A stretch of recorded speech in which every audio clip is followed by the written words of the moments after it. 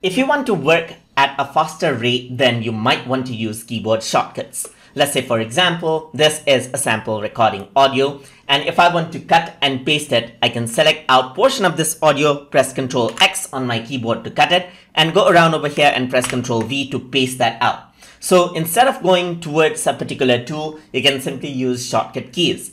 And to know what shortcut keys are there for you to use, you can go around into any of the menu part right here. And if there are shortcut keys assigned to a particular item like zoom in, you can see that Ctrl+1 is the zoom in shortcut key right here. So I can go around right here and I can press Ctrl+1 on my keyboard to zoom in right here. Ctrl+2 to fit everything right here according to what I have right here. You can go around into tracks and so forth, but you can see that not all of them have a shortcut key assigned to them.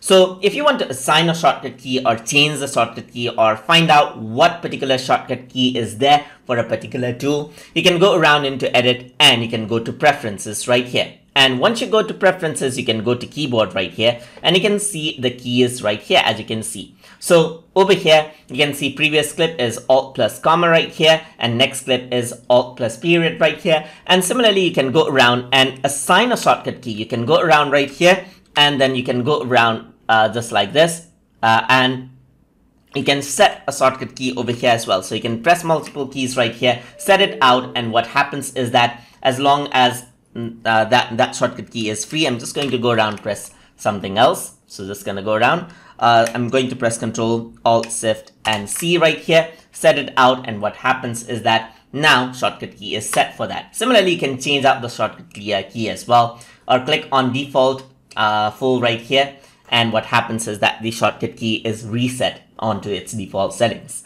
And that is how you can work around with keyboard shortcuts inside of Audacity. So hope you guys learned something as always. And as always, please like, comment, share, and subscribe.